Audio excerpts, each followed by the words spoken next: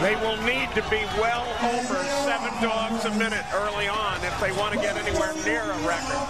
10, 9, 8, 7, 6, 5, 4, 3, 2, 1, go! Here we go.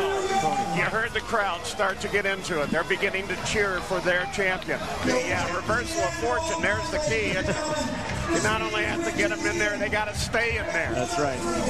He says in competition he doesn't use condiments, but he's a Heinz lover. He's going to steal the bottles that are on the table once the suits turn the other way. And look at that. Now, everybody has their own choice of a different fluid that they dunk the dog in. He told me that he's always been an athlete. He says he still does 500 crunches a day, and from the looks of things, I'd say it's 200 Nestle, 200 Captain, and 100 Heath Bar. But he wants to win this today.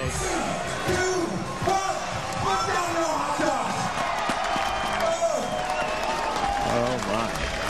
History has been made. The greatest eater in the world right there. I don't know if it's the heat or the emotions pumping through my veins, but I am overcome. How can you do something like that? It's like 8 pounds of dog. Oski, you got to say something for the rest of us, man.